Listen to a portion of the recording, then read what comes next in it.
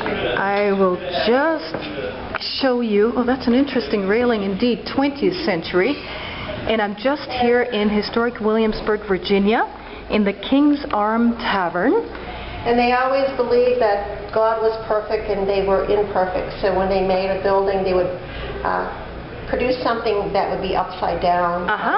The banister, one of the banisters. It was to remind them. Oh yeah, right here. It was to remind them that God was perfect. Okay.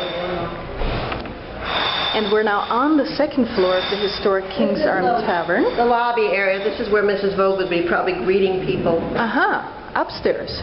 Dining, we have dining upstairs. We have 10 rooms, 5 upstairs and 5 down. This is the buff room. It has to do with the color.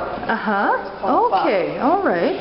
And this is where they would be sleeping. This is one of the larger rooms. Oh, so this was almost like an inn that people could come to, like a tavern. Places to eat. And sleep.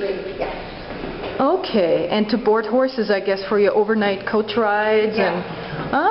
Mrs. Vogue had a stable mat. Okay, cool. This is another small room that was for sleeping. Another bedroom, okay. 2 or 3 gentlemen per bed, usually. Oh my God. Didn't always have clean sheets, so we had bed bugs. Okay. Isn't that cool? This was a bedroom. Okay.